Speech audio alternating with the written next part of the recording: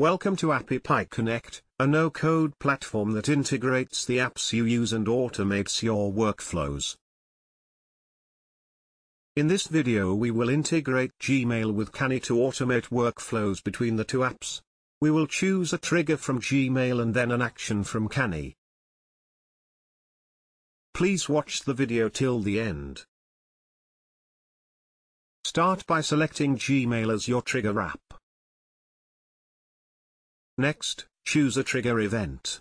This is the trigger event that will initiate the flow in Connect. Select the one that will fit your needs. Now select Canny as your action app. Next, choose an action event. This is the event that will initiate the flow in Connect.